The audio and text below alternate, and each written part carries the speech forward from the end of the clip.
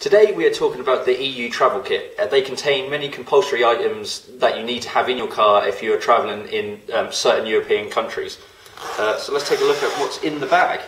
So first of all, the front has a guide on there with the different European countries and what's compulsory and what's recommended. So before you travel, I recommend looking at that and seeing definitely what you need.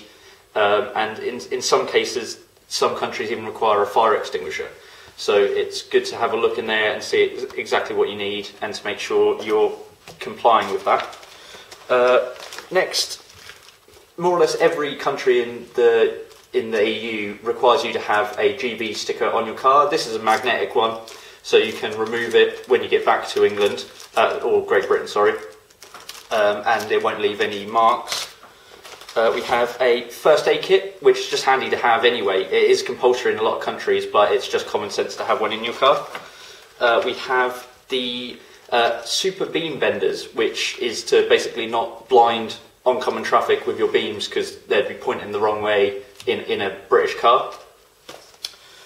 We have a emergency bulb kit, which again is essential for most European countries.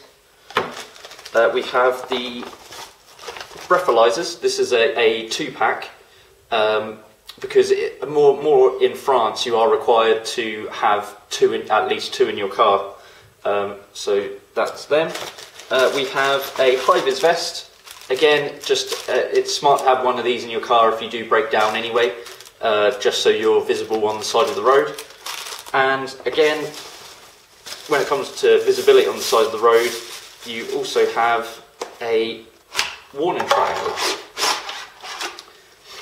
which folds away, very small, like that.